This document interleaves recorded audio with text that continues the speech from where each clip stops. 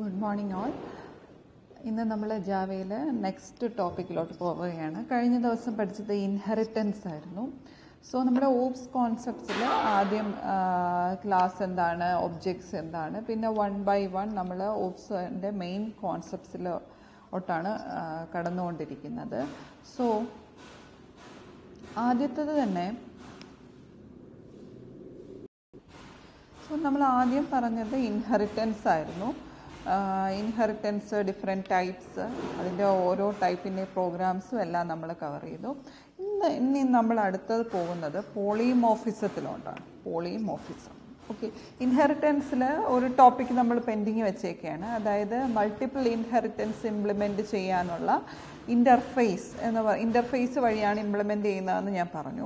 ആ ഇൻ്റർഫേസ് എന്താണെന്ന് പിന്നെ നമ്മൾ ഡിസ്കസ് ചെയ്യും. Anyway we are going on to the next topic in object oriented programming, polymorphism in Java. Polymorphism in Java. So polymorphism എന്ന് പറയുന്നത് it is actually A Greek വേർഡാണ്. Greek മെത്തോളജിയിൽ നിന്ന് വന്ന ഒരു നെയിമാണ്. ഇറ്റ് മീൻസ് മെനി ഷേപ്ഡ്, അതായത് ഒരുപാട് രൂപങ്ങൾ ഉള്ള എന്നാണ് ആ ഒരു വേർഡിൻ്റെ മീനിങ്. സോ അപ്പം നമുക്ക് എന്താണ് ഈ ഒബ്ജക്റ്റ് ഓറിയൻറ്റഡ് പ്രോഗ്രാമിങ്ങിൽ ആ ഒരു വേർഡ് കൊണ്ട് ഉദ്ദേശിക്കുന്നത് എന്താണ്? ശരിക്കും പോളിമോർഫിസം കൊണ്ട് ഉദ്ദേശിക്കുന്നത് something which is having the ability to appear in many forms, അതായത് പല രൂപങ്ങളിൽ കാണാൻ കഴിവുള്ള എന്നാണ് ആ വേർഡിൻ്റെ മീനിങ്. സോ എങ്ങനെയാണ് പല രൂപങ്ങളിൽ നമ്മുടെ പ്രോഗ്രാമിങ്ങിൽ കാണാൻ കഴിയുന്നത്? അതായത് ഒരു സാധനത്തിനെ, ഒരു കാര്യത്തിനെ നമുക്ക് പല രീതിയിൽ അതിനെ വ്യാഖ്യാനിക്കാം. ഓക്കെ, അല്ലെങ്കിൽ പല രീതിയിൽ വ്യാഖ്യാനിക്കത്തക്ക വിധം അതിനെ രൂപപ്പെടുത്തിയിട്ടുള്ള, അതാണ് പോളിമോർഫിസം എന്ന് പറയുന്നത്. ഓക്കെ, സോ നിങ്ങൾ ബയോളജിക്കലി ഒക്കെ ആ ടേം കേട്ട് കാണും. അതുപോലെ തന്നെയാണ് നമ്മുടെ ഒബ്ജക്റ്റ് ഓറിയൻറ്റഡ് പ്രോഗ്രാമിങ്ങിന് പറയുന്നത്. ഒരു സാധനമായിരിക്കും, but it has the ability to appear in many forms depending on the functionality. Okay, അതിനെയാണ് പോളിമോർഫിസം എന്ന് പറയുന്നത്. സോ നോക്കൂ, ഈ ഒരു പിക്ചർ ഈ പോളിമോർഫിസത്തിനെ ഡെപ്പിക്റ്റ് ചെയ്യുന്നതാണ്. അതായത് all the animals have the ability to speak. Okay, all the animals have the ability to speak, but how each animal is speaking will be different. അതായത് ഡോഗ് കുരയ്ക്കുന്ന പോലെ ആയിരിക്കില്ല പൂച്ച വിളിക്കുന്നത്, അല്ലേ? പൂച്ച വിളിക്കുന്നത് പോലെയല്ല താറാവ് വിളിക്കുന്നത്. സോ അതാണ് ശരിക്കും പോളിമോർഫിസം എന്ന് പറയുന്നത്. All are doing the same function. അത് ശബ്ദമുണ്ടാക്കുകയാണ് ചെയ്യുന്നത്, പക്ഷേ depending on their functionality, however it is doing will be different. അതാണ് പോളിമോർഫിസം. സോ എന്താണ് ഈ പോളിമോർഫിസത്തിൻ്റെ benefits? Okay, so 2 main benefits ആണ് പോളിമോർഫിസം കൊണ്ട് അറ്റൈൻ ചെയ്യുന്നത്. ഒന്ന് സിംപ്ലിസിറ്റി, നമുക്ക് പ്രോഗ്രാമിനെ കുറച്ചുകൂടെ സിമ്പിളാക്കാൻ പറ്റും. എങ്ങനെയാണ് പ്രോഗ്രാം സിമ്പിൾ ആകുന്നതെന്ന് നമുക്ക് നോക്കാം. അതുപോലെ എക്സ്റ്റെൻസിബിലിറ്റി, അതായത് ഫീച്ചേഴ്സിനെ കുറച്ചുകൂടെ എക്സ്റ്റെൻഡ് ചെയ്ത് നമുക്ക് നിർത്താൻ കഴിയും. ഓക്കെ, ഒരേ നെയിമിൽ തന്നെയാണ് എക്സിസ്റ്റ് ചെയ്യുന്നത്, പക്ഷേ നമ്മുടെ ആവശ്യാനുസരണം നമ്മൾ എക്സ്റ്റെൻഡ് ചെയ്ത് നിർത്താൻ പറ്റും. So how the simplicity and extensibility is achieved can be explained later.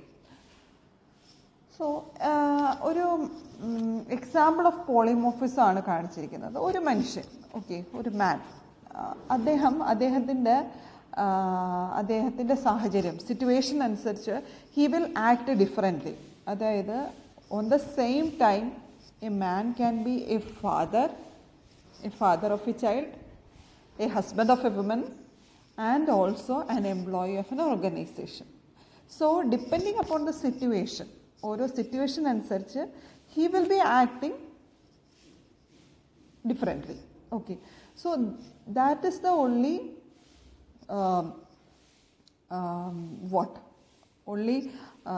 description we can give for polymorphism through an example.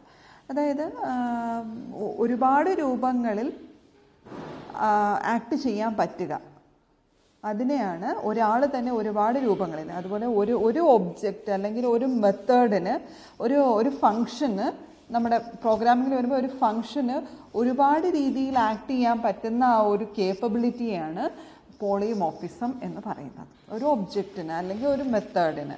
Okay, അത് എവിടെയാണ്, ഒബ്ജക്റ്റിനാണോ മെത്തേഡിനാണോ അല്ലെങ്കിൽ ഓപ്പറേറ്റേഴ്സിനാണോ ആ എബിലിറ്റി കിട്ടുന്നതെന്നൊക്കെ നമ്മൾ ഇനി പഠിക്കും.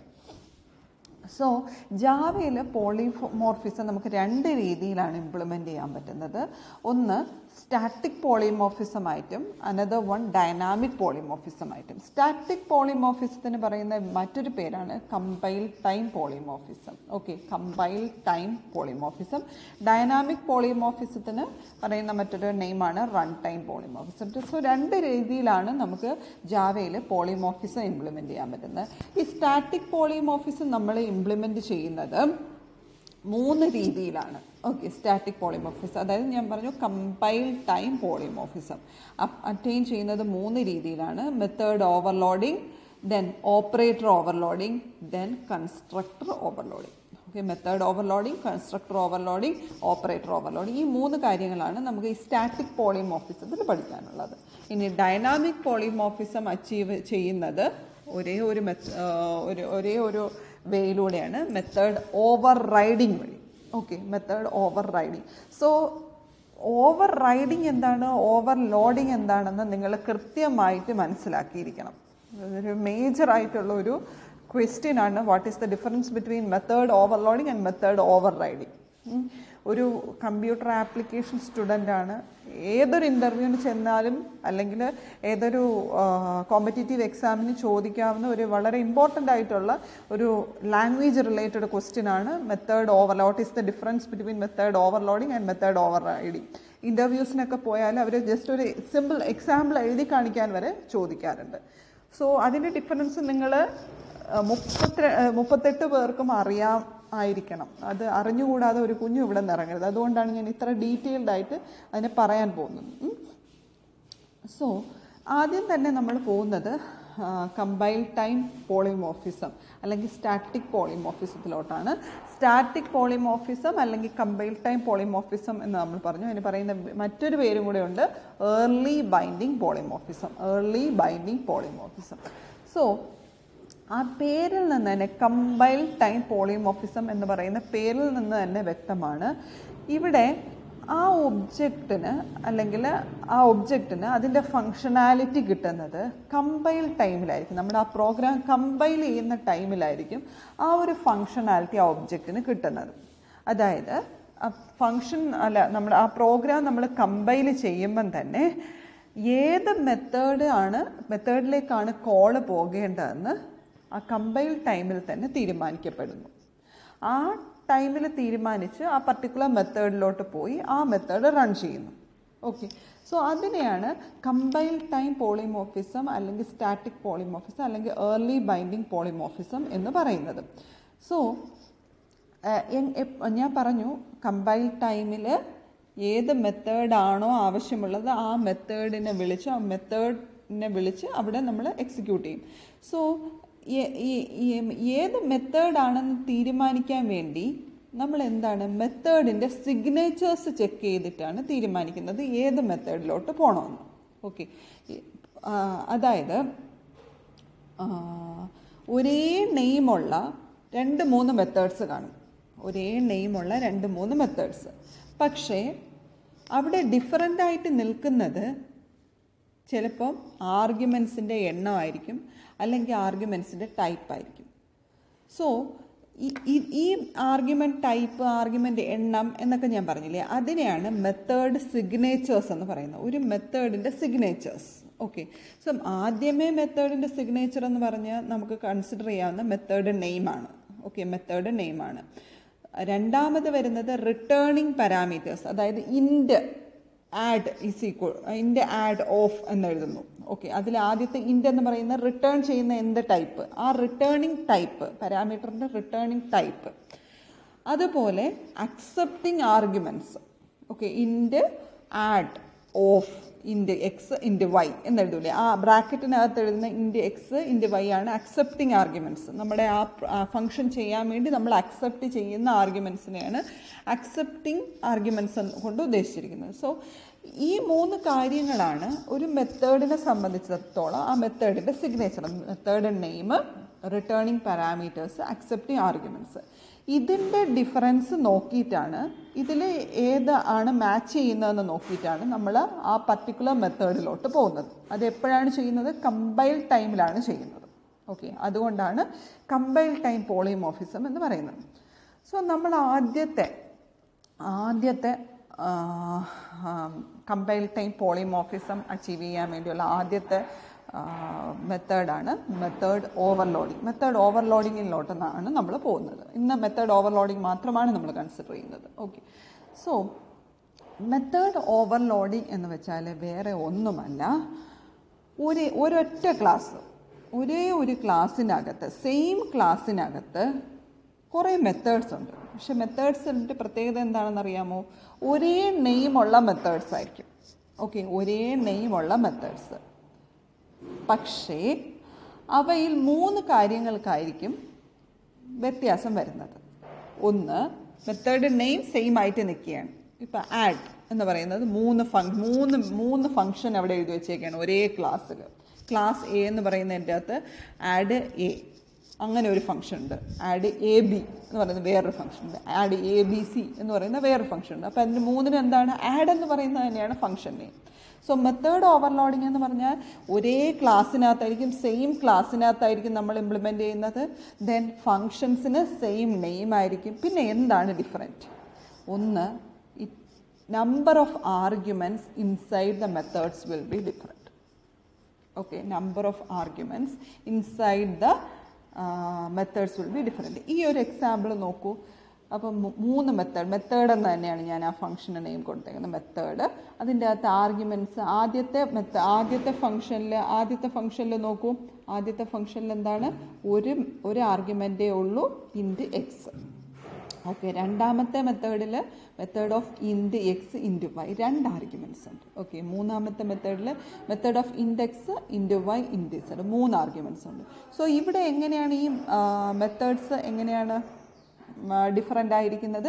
നമ്പർ ഓഫ് ആർഗ്യുമെൻറ്റ്സിലാണ് ഇവിടെ വ്യത്യാസം വന്നിരിക്കുന്നത്. ഓക്കെ, അപ്പം നമ്മൾ ഒബ്ജക്റ്റ് ക്രിയേറ്റ് ചെയ്ത് ഒബ്ജക്റ്റ് ഡോട്ട് ഈ മെത്തേഡ് എന്ന് വിളിക്കുന്നു. ഓക്കെ, ഫംഗ്ഷൻ നെയിം വിളിക്കുന്നു.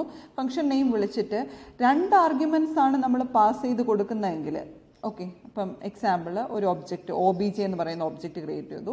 ഈ ഒരു ക്ലാസ്സിൻ്റെ OBJ എന്ന് പറയുന്ന ഒരു ഒബ്ജക്റ്റ് ക്രിയേറ്റ് ചെയ്തു. OBJ dot method of 9, 10. Okay, 2 arguments നമ്മൾ പാസ് ചെയ്യുന്ന 9, 10. അപ്പോൾ ഏത് മെത്തേഡിലോട്ട് പോകും? ഈ രണ്ടാമത്തെ മെത്തേഡ് ഇൻഡെക്സ് ഇൻറ്റു വൈയിലോട്ട് പോകും. ഓക്കെ, സോ അതിനെയാണ് മെത്തേഡ് ഓവർലോഡിങ് എന്ന് പറയുന്നത്. ഓക്കെ, അവിടെ കൺഫ്യൂഷൻ വരുന്നില്ല.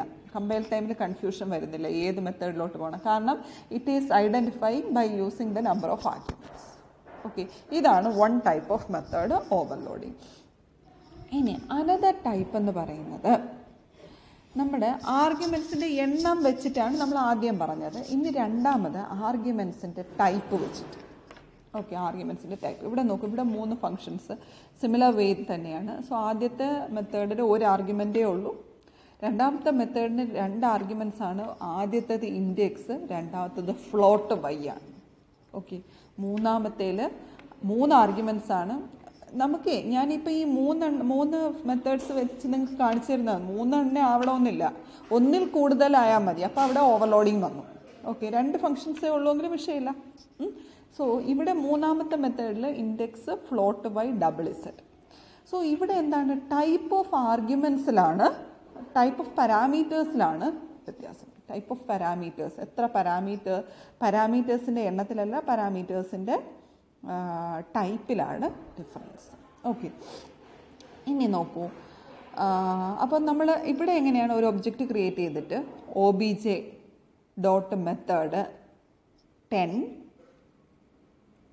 5.3 എന്ന് വിളിച്ചാൽ ഈ രണ്ടാമത്തെ മെത്തേഡായ മെത്തേഡ് ഏതാണ്? മെത്തേഡ് ഇൻഡെക്സ്, ഫ്ലോട്ട് വൈ എന്ന് പറയുന്ന മെത്തേഡായിരിക്കും എക്സിക്യൂട്ട് ചെയ്യുന്നത്. ഓക്കെ, ഇനി മൂന്നാമത്തെ ടൈപ്പ് എന്തായിരിക്കും? Returning arguments. Type of return type of arguments are different. ഇവിടെ എന്താണ് റിട്ടേൺ ടൈപ്സ് ഏതൊക്കെയാണ്? ആദ്യത്തേതിൽ ഇൻറ്റും രണ്ടാമത്തേതിൽ ഫ്ലോട്ടുമാണ്. ഓക്കെ, അതിൻ്റെ ബേസിൽ നമുക്ക് ഫ്ലോട്ട് ഇത് റിട്ടേൺ ടൈപ്പ് മാറുന്ന രീതിയിൽ വേണമെങ്കിലും നമുക്ക് മെത്തേഡ് ഓവർലോഡിങ് ഇംപ്ലിമെൻറ്റ് ചെയ്യാൻ പറ്റും. സോ ഈ 3 രീതിയിലാണ് നമ്മൾ മെത്തേഡ് ഓവർലോഡിങ് ഇംപ്ലിമെൻറ്റ് ചെയ്യുന്നത്. ഇനി നോക്കൂ, എന്തിന് ഞാൻ നേരത്തെ പറഞ്ഞു മേജർ ബെനിഫിറ്റ് ഓഫ് ഓവർലോഡിങ് എന്ന് പറഞ്ഞാൽ സിംപ്ലിസിറ്റി, എക്സ്റ്റെൻസിബിലിറ്റി. സിംപ്ലിസിറ്റിയാണ് നമ്മൾ ഈ മെത്തേഡ് ഓവർലോഡിങ് വഴി നമ്മൾ ഇംപ്ലിമെൻറ്റ്. സോ സ്റ്റാറ്റിക് പോളിമോർഫിസത്തിൽ നമ്മൾ പഠിക്കുന്ന 3 എണ്ണമാണ് method overloading, operator overloading, constructor overloading. ഈ മെത്തേഡ് ഓവർലോഡിങ് ആണ് മെയിൻ. പിന്നെ അതിൻ്റെ ഓരോ ടൈപ്പാണ് ശരിക്കും ഓപ്പറേറ്റർ ഓവർലോഡിങ്ങും കൺസ്ട്രക്ടർ ഓവർലോഡിങ്ങും. സോ മെയിൻ ആയിട്ടുള്ളത് ഈ മെത്തേഡ് ഓവർലോഡിങ് തന്നെയാണ്. അത് ഇപ്പം നമ്മൾ ഓപ്പറേറ്റർ വെച്ച് ഇംപ്ലിമെൻറ്റ് ചെയ്യുമ്പോൾ ഓപ്പറേറ്റർ ഓവർലോഡിങ്ങും കൺസ്ട്രക്ടർ വെച്ച് ഇംപ്ലിമെൻറ്റ് ചെയ്യുമ്പോൾ കൺസ്ട്രക്ടർ ഓവർലോഡിങ്ങും ആവും. അതേ ഉള്ളൂ ഡിഫറൻസ്. സോ മെയിൻ ആയിട്ടുള്ള നമ്മുടെ പോളിമോർഫിസത്തിൻ്റെ അഡ്വാൻറ്റേജ് സിംപ്ലിസിറ്റി, എക്സ്റ്റെൻസിബിലിറ്റി എന്ന് ഞാൻ പറഞ്ഞു. സിംപ്ലിസിറ്റിയാണ് നമ്മൾ ശരിക്കും ഈ മെത്തേഡ് ഓവർലോഡിങ് വഴി ഇംപ്ലിമെൻറ്റ് ചെയ്യുന്നത്. അതായത് ഇപ്പോൾ ഈ ഒരു എക്സാമ്പിൾ നോക്കൂ, ഇവിടെ കാണിച്ചേക്കുന്ന എക്സാമ്പിൾ വിത്തൗട്ട് മെത്തേഡ് ഓവർലോഡിങ്ങും വിത്ത് മെത്തേഡ് ഓവർലോഡിങ്ങും. അതായത് ഒരേ ക്ലാസ്സിൽ നമുക്ക് ഇൻഡ് ആഡ് 2, ഇൻഡ് ആഡ് 3, ഇൻഡ് ആഡ് 4 എന്ന് പറയുന്ന 3 ഫംഗ്ഷനാണ് നമ്മൾ എഴുതിയേക്കുന്നത്. ഓക്കെ, എന്നിട്ട് അപ്പോൾ add 2-ൽ 2 ആർഗ്യുമെൻറ്റ്സിന് കൊടുത്തേക്കുന്നു, add 3-ൽ 3 arguments, add 4-ൽ 4 arguments വെച്ച് അഡീഷനാണ് റിട്ടേൺ ചെയ്ത്, ഇൻഡിജേഴ്സാണ് റിട്ടേൺ ചെയ്തേക്കുന്നത്. സോ മെത്തേഡ് ഓവർലോഡിങ് വെച്ച് ചെയ്യുമ്പോൾ ഉള്ള പ്രത്യേകത എന്താ, നമ്മളിങ്ങനെ 3 ഫംഗ്ഷൻ നെയിമും കൊടുക്കേണ്ട കാര്യം വരുന്നില്ല. ഇൻ്റെ ആഡ് എന്ന് പറയുന്ന സെയിം ഫംഗ്ഷൻ തന്നെ യൂസ് ചെയ്താൽ മതി. ഇൻ്റെ ആഡ് 2 വേരിയബിൾ വെച്ച് 2 ആർഗ്യുമെൻറ്റ്സ് പാസ് ചെയ്യുന്നത്, പിന്നെ 3 ആർഗ്യുമെൻറ്റ്സ് പാസ് ചെയ്യുന്നത്, 4 ആർഗ്യുമെൻറ്റ്സ് പാസ് ചെയ്യുന്നത് നമ്മൾ സെയിം ഫംഗ്ഷൻ നെയിമിൽ നമുക്ക് വിളിച്ചാൽ മതി. അപ്പം നമ്മൾ ഇനി ഒബ്ജക്റ്റ് ക്രിയേറ്റ് ചെയ്ത് മെത്തേഡ് വിളിക്കുമ്പം നമ്മൾ കൺഫ്യൂസ്ഡ് ആവും ചിലപ്പോൾ ഏത് മെത്തേഡിനെയാണ് നമുക്ക്. ഇപ്പം ഇവിടെ സിമ്പിളാണ്, ആഡ് 2, ആഡ് 3 എന്ന് കൊടുത്തേക്കുന്നു. പക്ഷേ വലിയ പ്രോഗ്രാംസ് വരുമ്പോഴത്തേക്കും ഏത് ഫംഗ്ഷനാണ് ശരിക്കും 2 ആർഗ്യുമെൻറ്റ്സ് ഫ്ലോട്ടും ഇൻഡിജറും കൂടെ ആഡ് ചെയ്യുന്ന ഏത് ടൈപ്പ്, അല്ലെങ്കിൽ ആഡല്ല വേറെ എന്തെങ്കിലും ഓപ്പറേഷൻ ചെയ്യുന്നത് ഏത് ഫംഗ്ഷനിലോട്ടാണ് എന്ന് കൺഫ്യൂഷൻ വരാതിരിക്കാൻ വേണ്ടിയാണ് നമ്മൾ ഒരേ നെയിം കൊടുക്കുന്നു. പക്ഷേ depending upon the arguments V R passing it will do the same functionality. Okay, so അതാണ് മെത്തേഡ് ഓവർലോഡിങ്. അപ്പോൾ ഇതുവഴി നമുക്ക് എന്ത് ചെയ്യാൻ പറ്റും, നമ്മുടെ പ്രോഗ്രാമിനെ നമുക്ക് സിമ്പിളാക്കാൻ പറ്റും. ഓക്കെ, സിമ്പിളാക്കി എങ്ങനെയാണെന്ന് മനസ്സിലായല്ലോ. ഇനി ഒരു സാമ്പിൾ പ്രോഗ്രാമാണ്. സോ ഇപ്പം ജാവ പ്രോഗ്രാമിങ്ങിന് ഞാൻ മുമ്പേ പറയുന്നതാണ്, നിങ്ങൾ എക്സാമിന് എഴുതുമ്പോഴത്തേക്കും ഒരു പ്രോഗ്രാം വിത്ത് ഇറ്റ്സ് ഔട്ട്പുട്ട് എഴുതിയാൽ നിങ്ങൾക്ക് അവിടെ ഇപ്പം 3 മാർക്കേ ടീച്ചറിനിടാൻ നിങ്ങൾ ഡിസ്ക്രിപ്ഷൻ എഴുതിയിട്ടുള്ളൂ. ഓക്കെ, ഡിസ്ക്രിപ്ഷൻ മാത്രം എഴുതി വയ്ക്കുകയാണെങ്കിൽ ടീച്ചർ 3 മാർക്ക് എഴുതുള്ളൂ. പക്ഷേ ഡിസ്ക്രിപ്ഷൻ നിങ്ങൾക്ക് വലുതായിട്ട് എഴുതാൻ അറിയില്ല, പക്ഷെ പ്രോഗ്രാം എഴുതാൻ അറിയാമെങ്കിൽ പ്രോഗ്രാം മാത്രം കണ്ടാൽ 4 മാർക്ക് നമ്മൾ അവിടെ ഇടും. സോ പ്രോഗ്രാമാണ് ഏറ്റവും കൂടുതൽ ഇമ്പോർട്ടൻ്റ് പ്രോഗ്രാമിംഗ് സബ്ജക്റ്റിനെ കുറിച്ച് ഓർക്കുമ്പോൾ. അപ്പോൾ മെത്തേഡ് ഓവർലോഡിങ്ങിന് ഒരു പ്രോഗ്രാം നിങ്ങൾ പഠിച്ചിരിക്കണം. ഓക്കെ, എക്സാമിന് തിയറി എക്സാമിന് പോകുമ്പോൾ ഒരു പ്രോഗ്രാം നിങ്ങൾ പഠിച്ചിരിക്കണം. സോ സാമ്പിൾ പ്രോഗ്രാം എന്താ എഴുതിയിരിക്കുന്നത്, ക്ലാസ് ഡിസ്പ്ലേ ഓവർലോഡിങ് എന്നാണ് നമ്മൾ ക്ലാസ്സിൻ്റെ നെയിം കൊടുത്തേക്കുന്നത്. പബ്ലിക് വോയിഡ് ഡിസ്പ് എന്ന് പറയുന്ന ഫംഗ്ഷനാണ്. അവിടെ ആദ്യത്തെ ഇതിലെ ആർഗ്യുമെൻറ്റ് ക്യാർ സി ആണ്. അവിടെ എന്താണ് system.out.println സി, ആ ക്യാരക്ടർ തന്നെ നമ്മൾ പ്രിൻ്റ് ചെയ്യുകയാണ്. ഓക്കെ, ഇനി പബ്ലിക് അടുത്ത സെയിം ക്ലാസ്സിൽ സെയിം നെയിമുള്ള ഫംഗ്ഷൻ പബ്ലിക് വോയിഡ് ഡിസ്പ് തന്നെയാണ്. പക്ഷേ അവിടെ എന്താണ്, ആദ്യത്തെ ആർഗ്യുമെൻറ്റ് ക്യാർ സിയും രണ്ടാമത്തെ ആർഗ്യുമെൻറ്റ് ഇൻറ്റ് നമ്മും ആണ്. ഓക്കെ, ഇവിടെ അപ്പോൾ എന്താ, നമ്പർ ഓഫ് ആർഗ്യുമെൻറ്റ്സും ഡിഫറൻസ് ഉണ്ട്, ടൈപ്പ് ഓഫ് ആർഗ്യുമെൻറ്റ്സിലും ഡിഫറൻസ് ഉണ്ട്. സോ system.out.println അവിടെ എന്തൊക്കെയാണ്, സി പ്ലസ് കൊടുക്കുന്നത് നമ്മൾ ജസ്റ്റ് സ്ട്രിങ്സ് തമ്മിൽ സെപ്പറേറ്റ് ചെയ്യാൻ വേണ്ടിയാണ് നമ്മൾ പ്ലസ് കൊടുക്കുന്നത്. ദെൻ ഒരു സ്പേസ്, ഡബിൾ കോട്ട്സിനിടയ്ക്ക് ഒരു സ്പേസ് ഇട്ടിട്ടുണ്ട്, പ്ലസ് നം. ഓക്കെ, അപ്പോൾ ഏത് ക്യാരക്ടറാണ്, പിന്നെ ആ നം വഴി പാസ് ചെയ്ത നമ്പറും പ്രിൻ്റ് ചെയ്യും. ഓക്കെ, ഇനി ഇതിന് നമ്മൾ ക്ലാസ് സാമ്പിൾ അതിനകത്താണ് മെയിൻ ഫംഗ്ഷൻ എഴുതിയിരിക്കുന്നത്. Public static void main string ARGS. Then എന്താണ്, ഡിസ്പ്ലേ ഓവർലോഡിങ് എന്ന് പറയുന്ന ക്ലാസ്സിൻ്റെ ഒരു object create ചെയ്തേക്കാണ് OBJ. Then OBJ.disp എന്നിട്ട് ഒരു ക്യാരക്ടർ മാത്രം പാസ് ചെയ്തേക്കുന്നു. അപ്പോൾ അത് ഏത് ഫംഗ്ഷനിലോട്ട് പോകും? ആദ്യത്തെ ഫംഗ്ഷനിലോട്ട് പോകും. ഇനി OBJ.disp A10. അപ്പോൾ അവിടെ എന്താണ്? ഒരു ക്യാരക്ടറും പിന്നെ ഒരു ഇൻറ്റിജറുമാണ് പാസ് ചെയ്തേക്കുന്നത്. അപ്പോൾ അത് ഏത് ഫംഗ്ഷനിലോട്ട് പോകും? രണ്ടാമത്തെ ഫംഗ്ഷനിലോട്ട് പോകും. സോ ഔട്ട്പുട്ട് എങ്ങനെ വരും? ഔട്ട്പുട്ട് ആദ്യത്തെ OBJ.dispൽ കയറുമ്പോഴത്തേക്ക് A എന്ന് പ്രിൻ്റ് ചെയ്യും. രണ്ടാമത്തെ OBJ.disp A10 എന്ന് പറയുന്നത് രണ്ടാമത്തെ ഫംഗ്ഷനിൽ പോയി എന്താ A എന്ന് പ്രിൻ്റ് ചെയ്തിട്ട് പിന്നെ 10 ആണ് നമ്മൾ പാസ് ചെയ്തിരിക്കുന്നത്. സോ 10 എന്ന് പ്രിൻ്റ് ചെയ്യും. ഇതാണ് method overloading. So method overloading വരെ ഇന്ന് ഞാൻ പഠിപ്പിക്കുന്നുള്ളൂ. ഇത്രയും കാര്യങ്ങൾ നിങ്ങൾ തറവായിട്ട് വേണം നെക്സ്റ്റ് ക്ലാസ്സിൽ ഓപ്പറേറ്റർ ഓവർലോഡിങ് പഠിക്കുമ്പോൾ ഇരിക്കാൻ, എന്നാലേ മനസ്സിലാവത്തുള്ളൂ. ഓക്കെ.